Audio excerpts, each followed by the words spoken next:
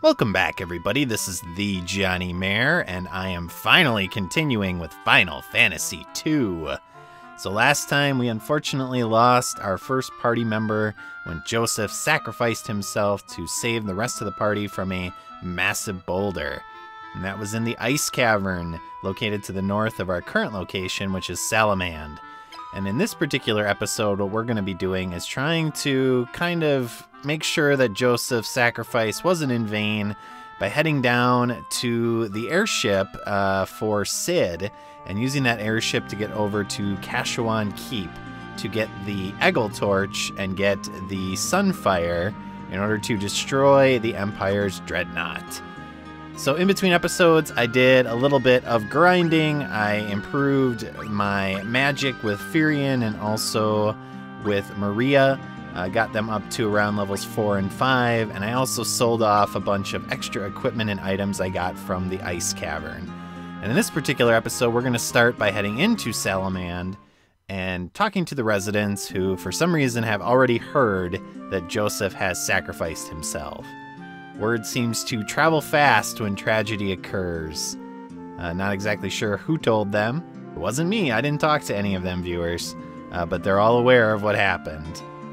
And it is a very sad day. This was kind of the first opportunity in the Final Fantasy series where a character sacrificed himself for the greater good. Now, that has kind of become cliche in many of these games later in the series to almost a comical level in some of the later games. But this was the first time that happened. And as I mentioned last time, we're not going to be seeing Josef again during the main storyline. And we're going to talk to Josef's daughter Nellie here, who is being cared for now by this woman that apparently knew Josef. And she's decided to step in and essentially, I would assume, adopt Nellie and treat her like a daughter. But Josef is not coming back in the main storyline. Now, the redone versions of this game have added extra content once the game is over. So post-game dungeons, and we might see some of the characters that we no longer have in our party throughout the game as characters kind of come and go during this kind of post-game content. But for now, Josef is gone. So we're going to head down to, I believe it is Poft, which is where Sid and his airship are located. You can walk to Kashuan Keep if you want to, but I have no desire to do that. Kashuan Keep is very long, it is very grindy, and so you kind of want to conserve as much MP as possible so that you are able to get through the whole thing in one go. Now you certainly can leave at any time and come out because there is a mode of transportation just to the south of the keep, and I'll be showing you that in a little bit once we get over there. But first, we're going to hire the airship from Sid's underling here to head over to Kashuan. Now, the airship is not something I've done so far, but you can use it to access pretty much most of the major locations in the game. So we're going to use it to go to the keep. And we might actually get another party member there. We shall see. So let's head outside, go up to the airship, and click on it. And we get an automatic ride all the way over to the keep. Now, I kind of alluded to the fact that there is some transportation to the south of the keep here. So as you are going through the keep, if you need to exit, you can come down here to the Chocobo Forest. And you can use the Chocobo to head back to town, rest, heal, get new items, and then use the airship to get back over here. And the Chocobos work pretty much like most of the other games. They allow you to travel without worrying about enemy encounters, with a nice little version of the Chocobo theme music. And this is actually, I believe, the first time that Chocobos appeared in the series. So that's kind of cool. But this is ultimately what we want. We want the Sunfire. We need to use this in some way to destroy the Dreadnought. And unfortunately, we do not have the means in order to get it yet. So we need to find the Eggle Torch, or Eagle Torch, or however you want to pronounce it. So we're going to use the bell here to open up the door, and that'll give us access to the keep. Now the keep isn't necessarily that massive. Hey, it's Gordon. Yeah, it's our new party member. We lost one, but now we get another one. So Gordon wants to find the torch in order to access the Sunfire as well. But again, he's still very cowardly, so he doesn't want to do this by himself. So being the heroes that we are, we're going to take him on and allow him to join our party. And I like this little back and forth here between Maria and Gordon. You can show us around. And Gordon's like, no, there's some mysterious maze/secrets to this place. So actually, I don't know it at all. How convenient. Otherwise, it'd be nice if he kind of told us where to go, right? So that we didn't end up in dead ends and stuff like that. Now, fortunately, I basically know where I'm going, so I'll show you, for the most part, the quickest way through the castle without having to worry about dead ends or trap rooms, because again, there are many trap rooms in this dungeon. So Gordon comes fairly decently equipped, although I have better stuff for him. So I'm going to outfit him with mithril stuff. We're going to give him the spear, also the shield, and then the cuirass as well. And we're going to get rid of his bronze gloves to increase his evasion. So Gordon is also a spear wielder, and he is not really someone... I mean, you can customize him like any of your characters however you want. We're just going to let him use the spear and have him be a physical attacker.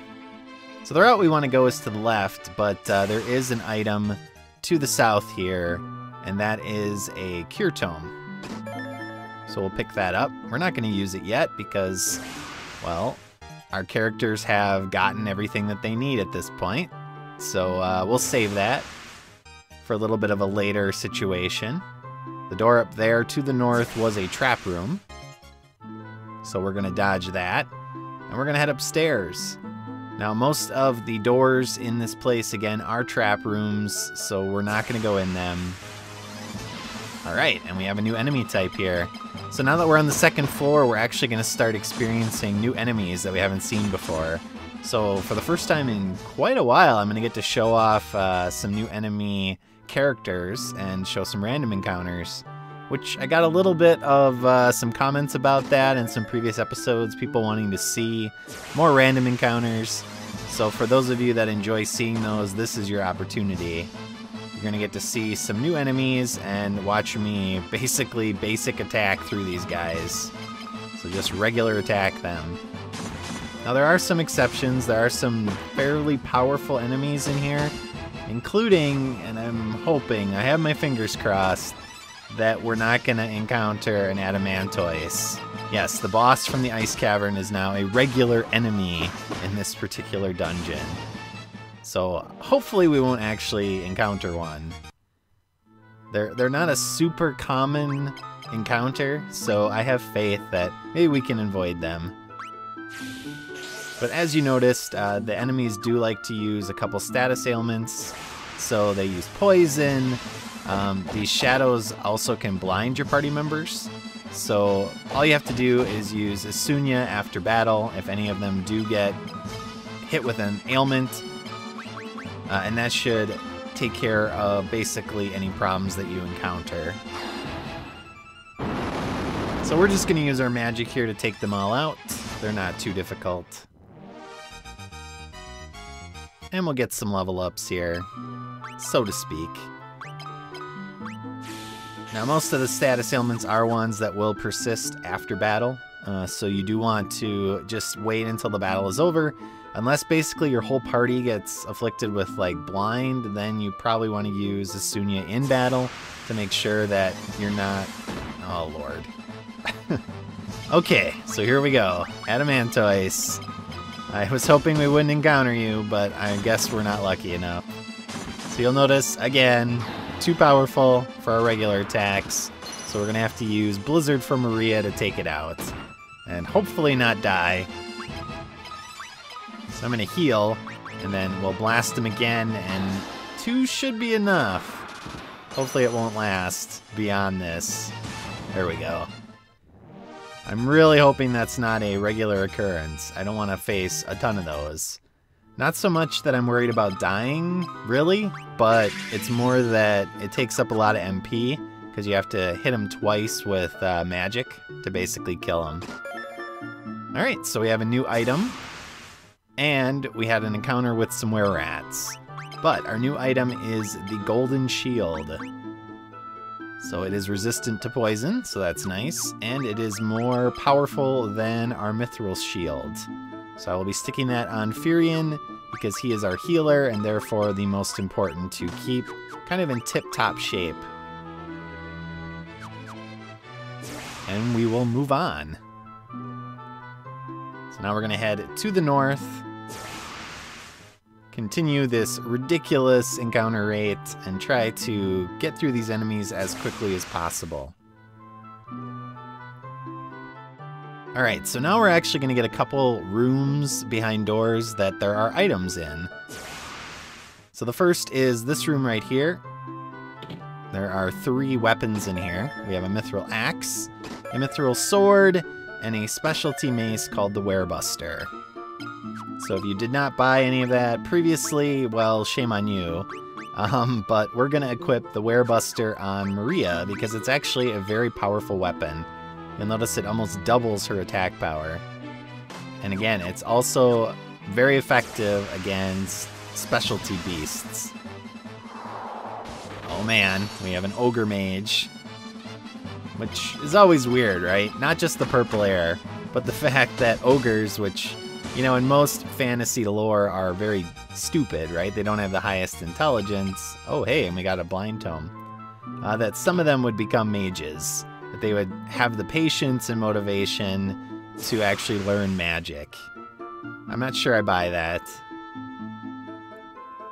But we are actually almost done. We only have this floor and then the boss encounter to go. So we have one more room with a couple extra items in, and that is this one. Again, all the other doors lead to a trap room, so you can just skip them. So we got some ailment items that get rid of ailments for us, and then we also get some golden armor. And another monster in a box with some mines. So we're gonna blast them with fire. A party-wide fire spell should be just about enough to take them out. And if it doesn't, well, hopefully a physical attack or 2 will be enough. And you want to kill them quickly because their physical attacks, if you give them a chance, can be very powerful. So it looks like we're on good pace here. We'll kill them quickly. We'll gain a couple levels for Gordon, because he's a little behind the rest of us. And then we'll decide what to do with this golden armor. Now, as is the case with most of the quote-unquote heavy armor in the game, it does increase your defense, but it does lower your evasion. So in general, I'm going to focus on light armor for the most part, so that I don't have to worry about that evasion being reduced. But mainly, I'm going to do that with just my main 3 party members of Furion, Guy, and Maria. For Gordon's purposes, we can just give him the golden armor. It's not a huge deal. As is the case with most of the secondary characters in the first part of the game, you're not going to have them for super long time, so you can outfit them basically any way you want. But here we have the boss of the keep, and that is the Red Soul. Now we're going to equip the Ancient Sword, and I'll say why in a little bit. But we're going to heal up, we're going to save, and then we're going to take on the boss. Alright, so let's do this. Well, you could have told us that before, Gordon. That'd have been nice to know.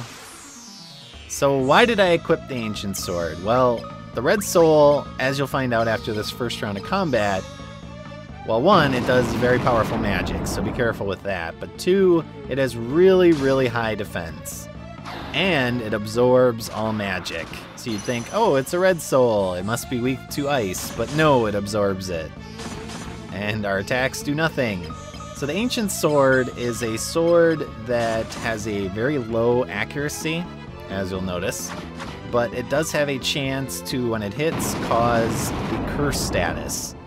And the curse status, what it does is dramatically lower an enemy's defense. So we're gonna physical attack. The Red Soul has about 550 hit points.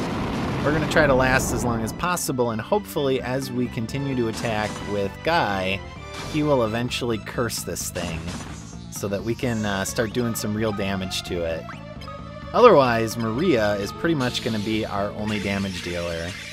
The Werebuster actually is able to overcome its defense. So you'll notice she's doing about 40-ish hit points with a regular attack and about 90-ish with a critical. So she'll be doing damage every turn. I'll heal as needed, and then hopefully eventually Guy will be able to curse this thing. Now if you're playing the original NES/Famicom version, this thing is almost impossible to kill without getting it cursed.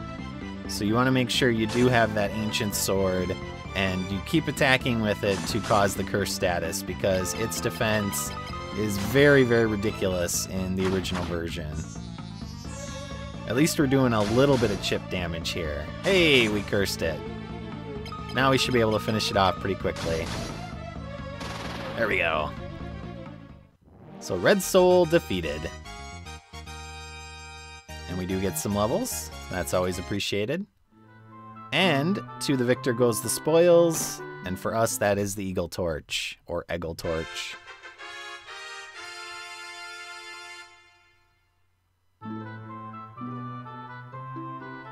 So now, we're going to teleport out of here. We have to re-enter the keep, use the Eggle Torch on the Sunfire, and that'll allow us to capture it.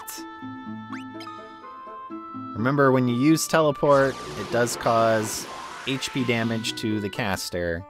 So as you're going in, you still can encounter enemies, so make sure that you heal Furion, or else you might find that he gets killed very quickly, or whoever has teleport. So we will go into our item menu here, we will find the torch, wherever it is. I guess it filled another slot in our inventory. There it is. And now we have the means to destroy the Dreadnought. Of course, we don't know how to do that, but we supposedly have the means to do it. So we're gonna head outside, we're gonna save, and we're going to head back and see if we can figure out a way to find the Dreadnought. But first, we're going to see a little cutscene here, as unfortunately the Dreadnought is after Sid.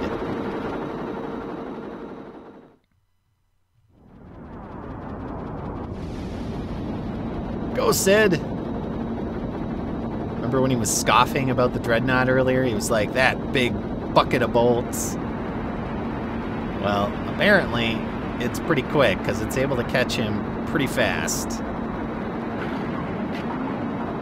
We got a little Final Fantasy VI style crane pincher here.